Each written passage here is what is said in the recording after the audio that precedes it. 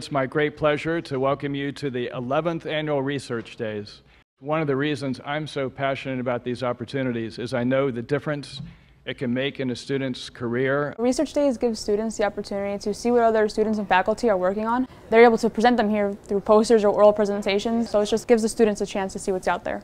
Today I gave this presentation about my own artistic practice with technology and with robotics. I'm a very interdisciplinary artist, and so I'm trying to get students to see technology through art and to see art through technology. It's important to have events at universities like Research Day because it gives the students the opportunity to expand their knowledge. They get to see what other students are working on, they get to be inspired. The growth that I've seen is enormous. The very first year we did this, we had about 90 students. This year, would you believe, 1,500 students. About 1,100 of those students are from this campus, about 400 from Kean.